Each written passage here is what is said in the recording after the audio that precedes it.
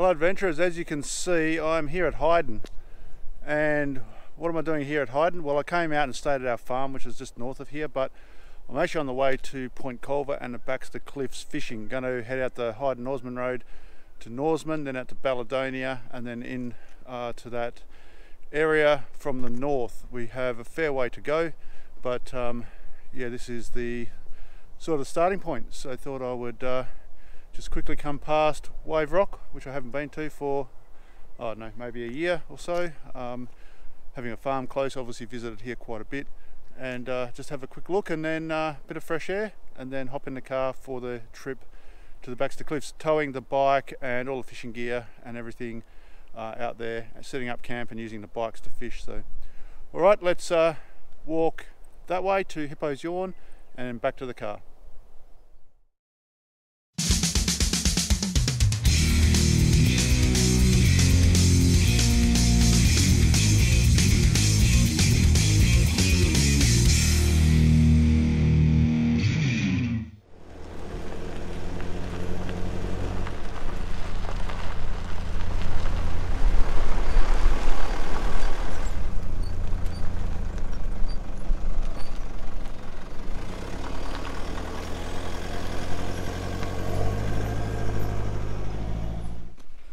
So here in Hyden, and met up with the rest of the guys. So here's Mark's rig, his fishing rig on that trailer, and his Colorado, and then this rig with the side-by-side.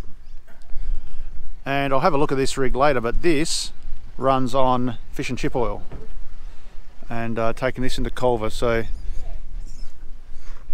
she's an old 70 running on fish and chip oil. I think she's a slow and steady machine. I think all the oil stuff's in the back of here, so we'll take a look one time when we're in there. But this is brand new. Hasn't been used.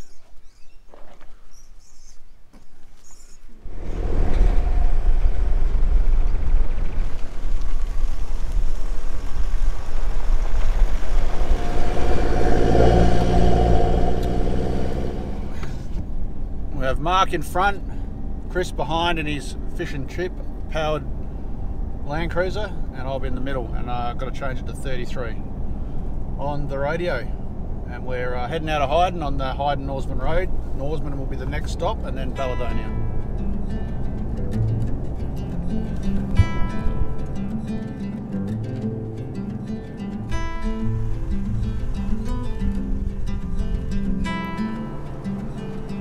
Close your eyes, hear the voice within, calling this heavy load got under your skin. So anyone that's been out here, this area probably has done the Holland track, and here is the start of it here, or the start of the main part of it at least. It does actually go over there as well, but this is the main part of it here.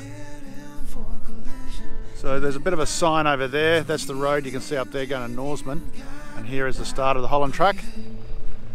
HT, the little signs that you follow that you see on the track, and here is a list of things that are on this track. And it looks like there's been a fire go through here. The start of it's quite sandy, here it's hard, but just in there it's quite sandy. But anyone that's into four-wheel driving and exploring has probably seen this track. And there's a plaque over here that explains a bit about Holland himself and how they cut the track, and a parking area to get set up. Moments pass, make this one count. Untie, you're so good at dragging yourself down. So we're going to pull in at Lake Johnson and stretch the legs, and maybe get a bite to eat or something out of the fridge, and check everything over. It's only just up here. We sort of go up and around it between two large lakes, two salt lakes.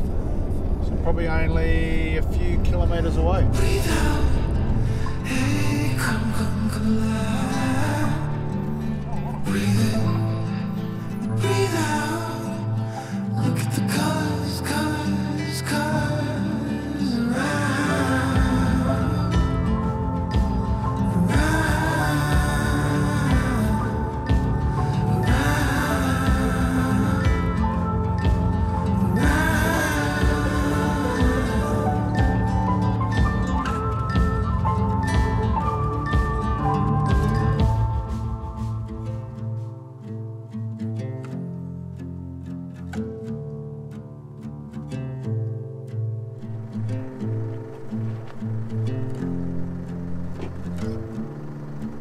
You got the white knuckles holding on it tight, keeping your fears bottled up inside, heading for collision in the night. To really live, you gotta die.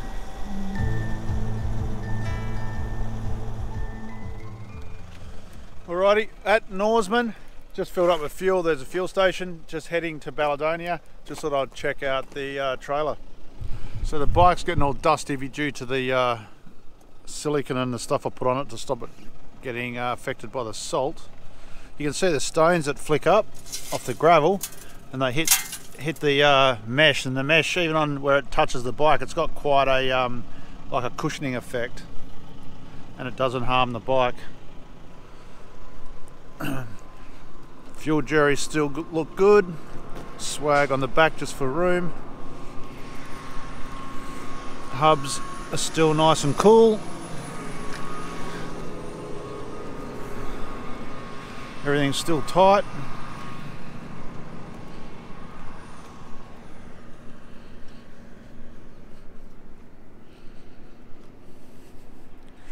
All looks good.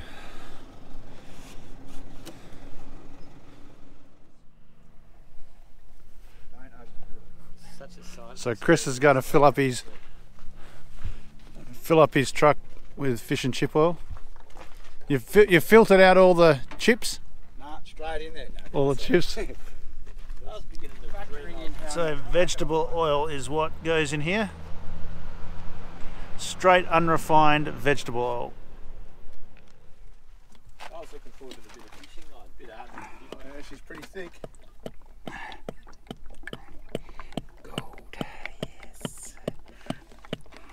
Smells like fish and chip oil. It's a good price. Is that rice bran oil, Chris? Yeah. Alrighty, we're off again. We're probably going to head to Baladonia, fuel up, and because it's still pretty early, we'll probably go in and camp on the track. Won't get all the way to the coast, but somewhere on the track, rather than waste the rest of the day.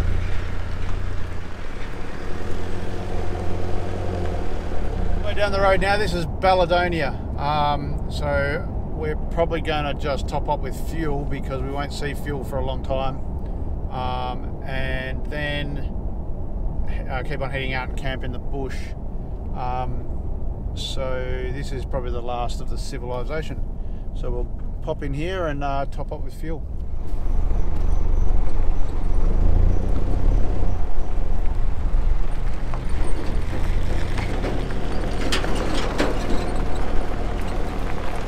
At Baladonia here, there's a little museum.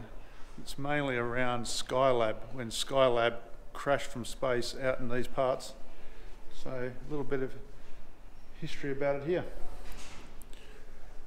So these little parts of it. There's a wiring loom, some insulation. I don't know if this is a prop or I imagine that's a prop.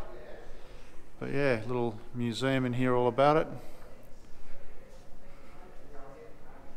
And some old farming gear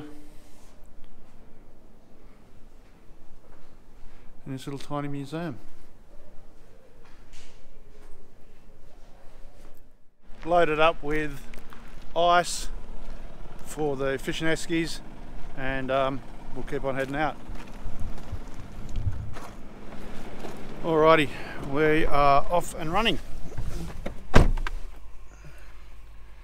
Out to the turn off.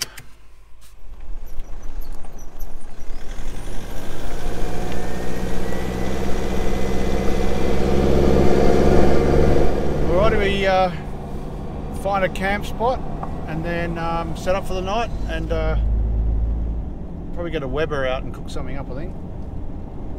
The eastern side of the 90-mile straight's down here too. I might stop and get a photo. Just for those that aren't in Australia, this is quite common in Australia. Here on this road is also, right here is an airstrip where they land the Flying Doctor. There's a sign. I'll just flip the camera around. That sign shows that there's an airstrip, and you'll see it here. They've just cleared the sides of the roads and put the piano keys on.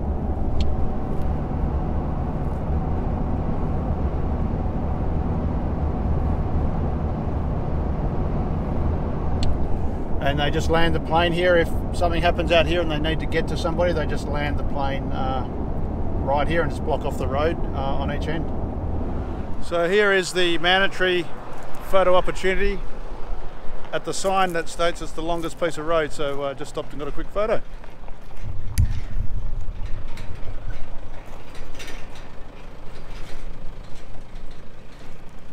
Alrighty, we're coming up to the turnoff, so it's only a couple of k's here, and when you head south, this last little bit is this is the actual off-road part. It's only 70 odd k's I think, but it'll take about 5 hours to get in there because it's really slow and a lot of rocks, and you got to get down the scarp and all that sort of thing. So last 70 k's is the slowest part of the whole trip. At the turnoff now. Mark's at the turnoff, and we're going to find a place to camp in here.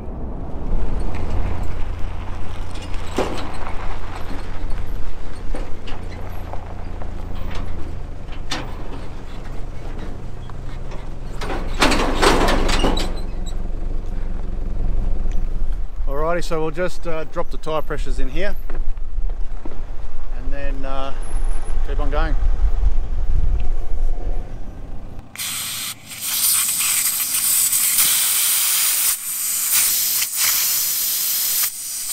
Alright, everything's down, trailer's down. They're not bagging out that much, so they're only at 20. A bit loaded up on the back, so 28 and about 28 in the front. We'll see how that goes. And then if it needs any more, I'll do it when we camp. So, alright, right to go.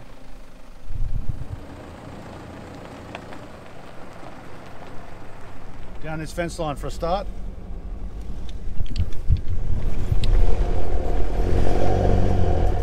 Back down the track. Mark behind me's got a flat on his rear, so we'll go take a look. Hopefully it's just a plug job and not a sidewall or something like that. So here's the flat. Can't see anything obvious, but we'll have to see if we can get a bit of air in and find the hole. So there's the puncture, a couple of plugs, another sidewall in the Toyo. That's a fourth sidewall on these Toyo open countries. I probably wouldn't get these for four-wheel driving, they're just not tough enough. Well, that should get us in and out anyway. Walk back up there and keep going. Find a campsite before that sun goes down. Let's get going.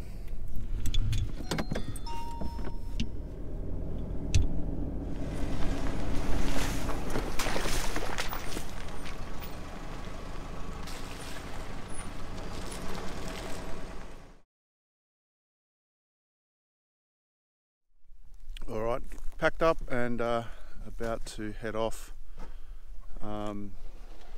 heading to the coast, so everything's repacked up exactly as it was. Just got to pack the last, my jet boiler away from my coffee, and we're on our way. Alright, we're off. Should take about another 4 hours or so to get in there, so we should be in there in plenty of time for a fish this afternoon. I imagine these guys who are keen fishermen will be straight into it. It's just a slow, rocky track. A little bit further down the road, probably 3/4 of an hour or so down the road. Still got a fair way to go. Haven't hit the rocks yet, so that's still all to come. But yeah, it's a long trip in, but everything's going well so far.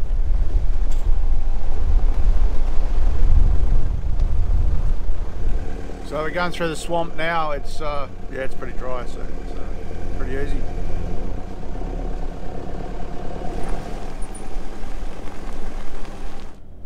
Definitely into the rocks now. Yeah, quite rocky and quite tight. This is the slow bit, and there should be a couple of roads that fork off down here to various parts of the cliffs. But it's yeah, it's just pretty slow going now. Only the gaps between the rocks are getting less and less. It's pretty well all rocks.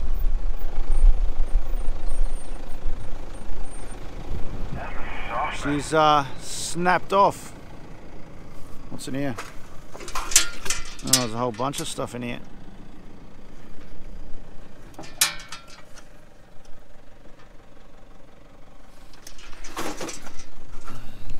Need to build them strong enough. Hopefully mine's alright.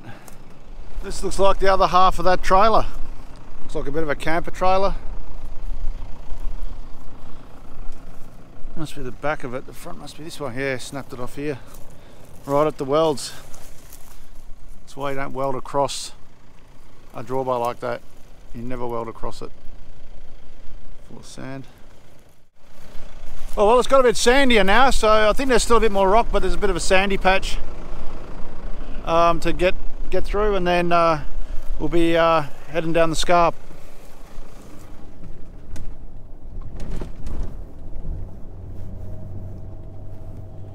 Alrighty, we're nearly at the top of the scarp, so just going through these dunes to get there. Not far away, only minutes.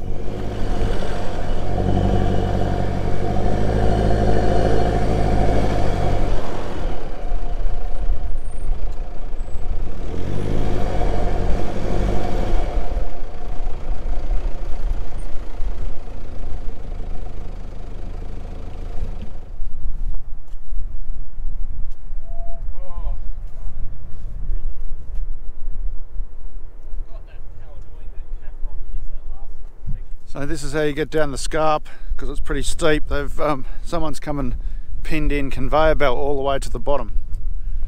So that's what we get to drive down, and this gives you a heap of grip. It's pinned all the way down to basically where you can see down there, where the ocean is.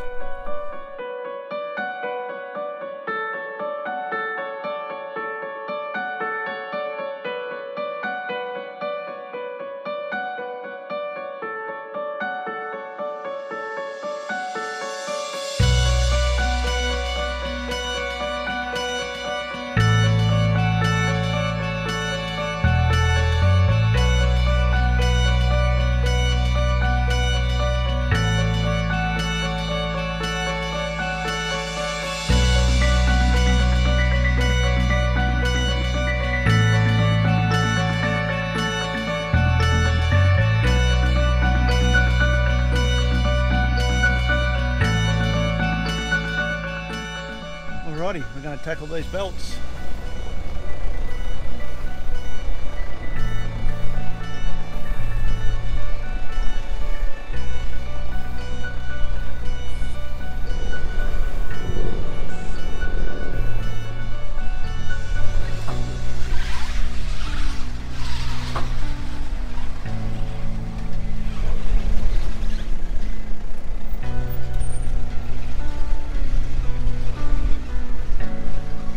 Halfway down, just got it in low first, using the engine braking.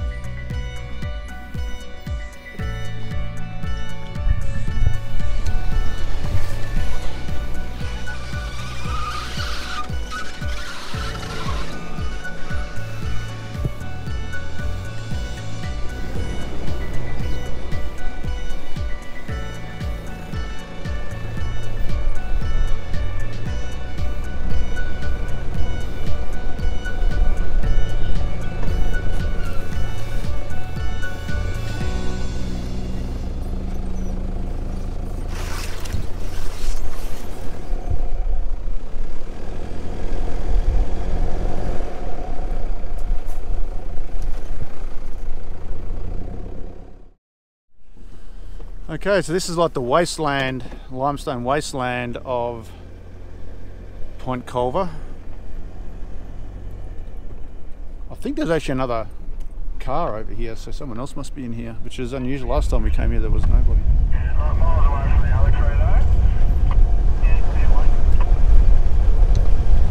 Right, this is where we went, this is where we camped last time, I think. So we'll do the same. Alright, we'll get the bike off at least, and then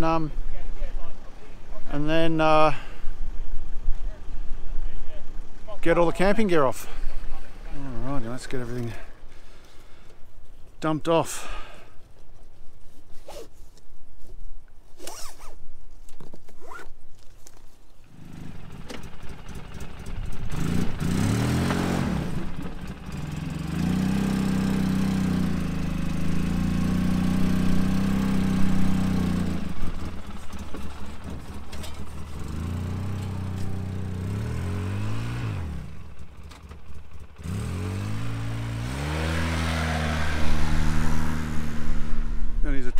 trailer to platform and slowly getting the campsite set up. Some tables and stuff out and then we'll be done.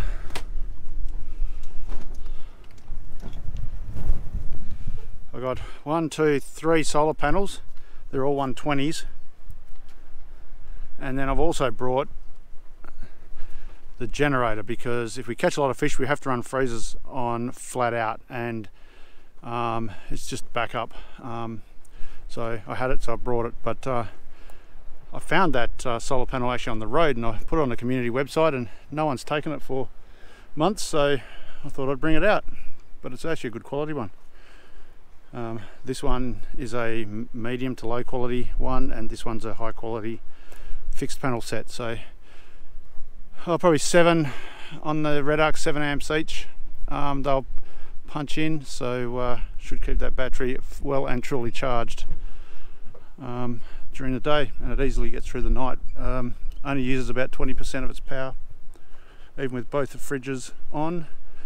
And this little angle here is like having 2 fridges because it uses about 5 to 7 amps. It's quite power hungry, but the lithium that I put in easily does it.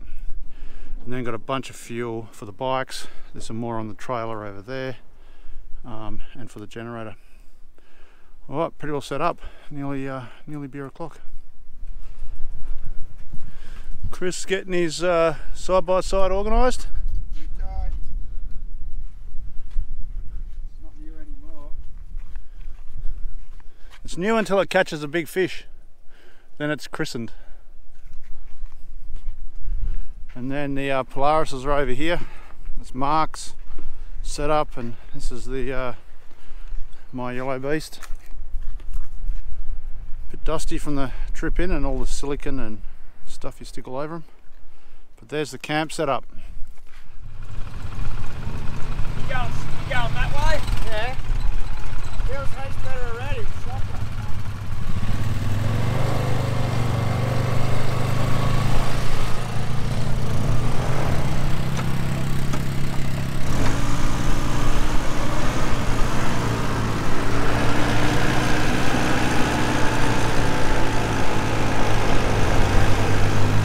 So heading down fishing, first time.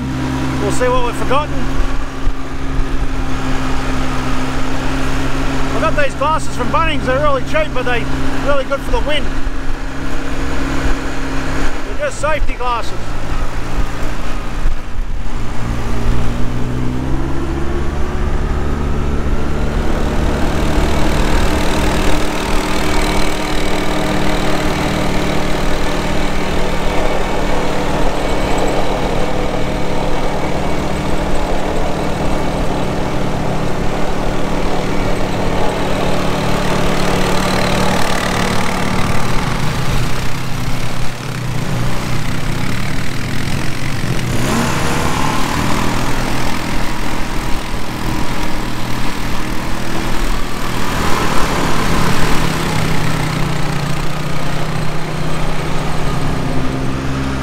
Just looking for a spot now, looking for a good gutter.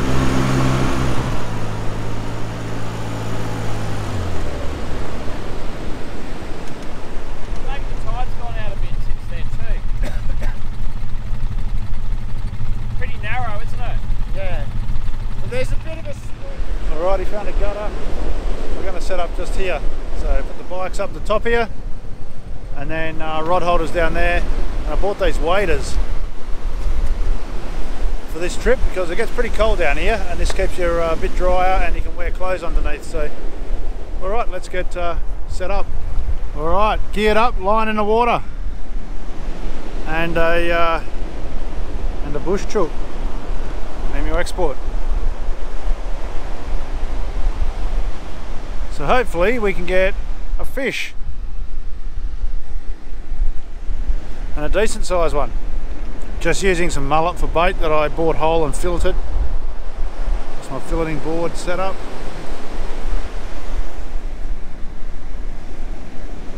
And it's a nice day, just a bit of a breeze.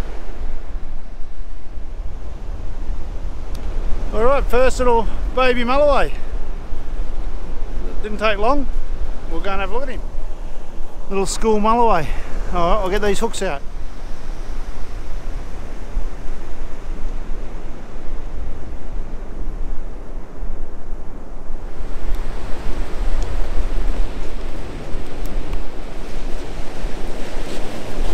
Yeah. Oh, I've always found them here in November. The good ones too down here, beauties. So we've caught a few tailor, a giant skippy, which we never kept, but I might put a picture of it up.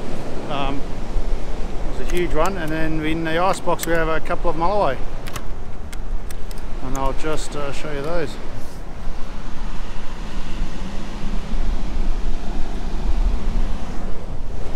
So not huge. What would they be? 75 centimetres, something like that. So yeah, just good eating size. All right, well, get back to it. I love it in here, eh? Sick.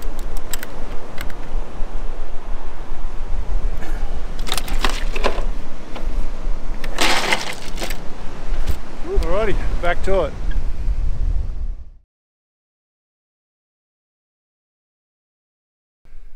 Heading out again in the morning.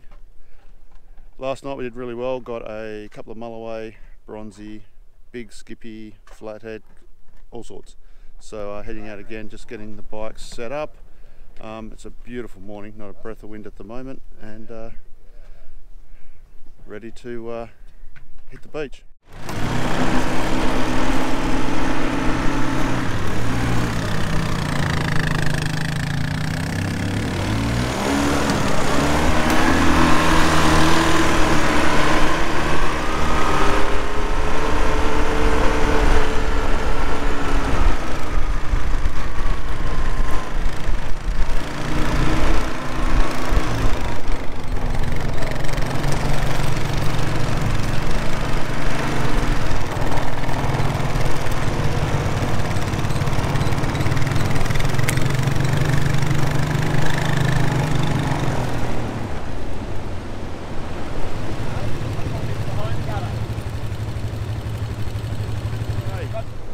Got to get set up here at the home gutter, and Chris has gone all the way up there because he wants to take his bike for a spin, but we're just going to sit right here and see if we can pull in a couple more good fish. So let's get on with it.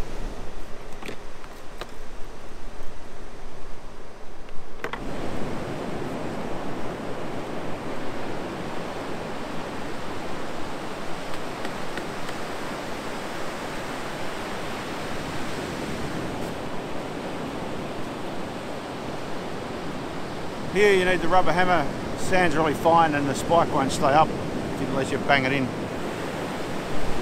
You can see over here it's actually getting quite dark, so even though it doesn't look like it's going to rain, you never know.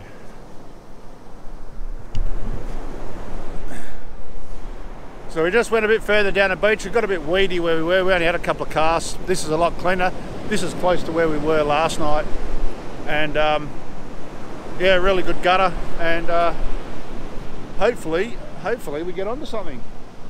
A little bit of a, what would that be, a southeasterly, just wafting. You can just see the mist down there. Nice bit of mullet.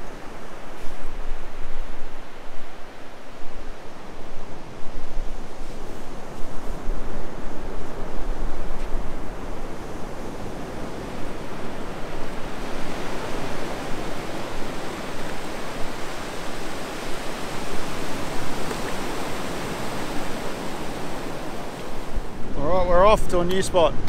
No fish there.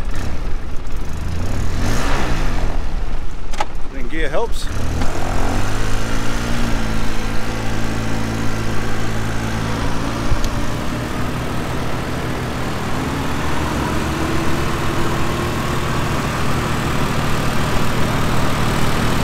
we just follow just keep finding gutters until we find the fish basically. There's 100 kilometres of gutters or so here.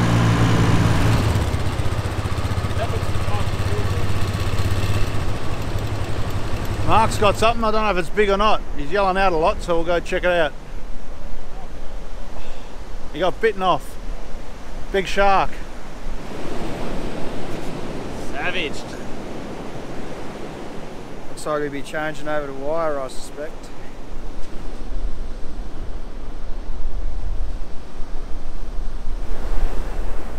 What do you reckon? I guess another mulloway, just another school size. Just going right on in that little drop off there. Could be a little bit bigger.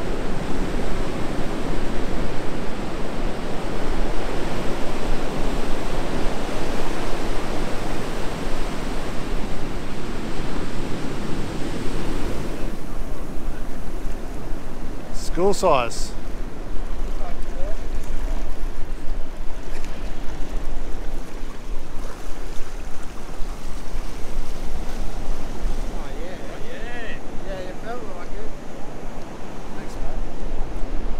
Nice one.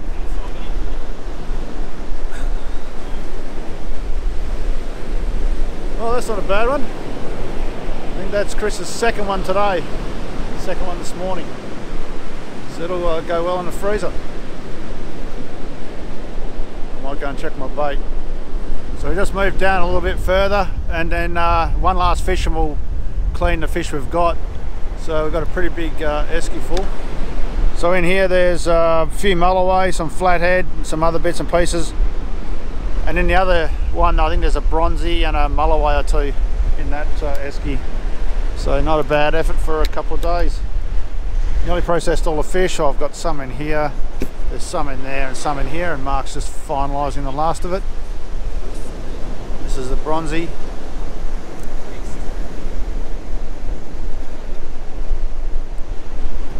All the fish is processed, and in the eskies we're heading back now to camp. We'll make a coffee, have something to eat, cook up a bit of fish for lunch, and get in the freezer and get the freezers going flat out to get that chilled down, and then get ready for the afternoon sesh. So a little bit of weather coming in, so we've got to get a couple of good days in. We might have to sit a couple of bad ones out. Alrighty, let's go. Too easy.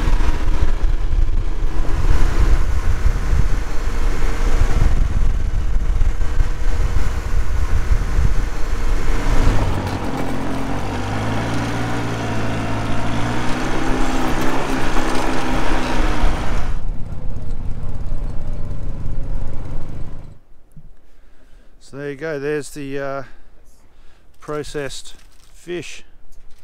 Not bad haul for a couple of days, couple of sessions.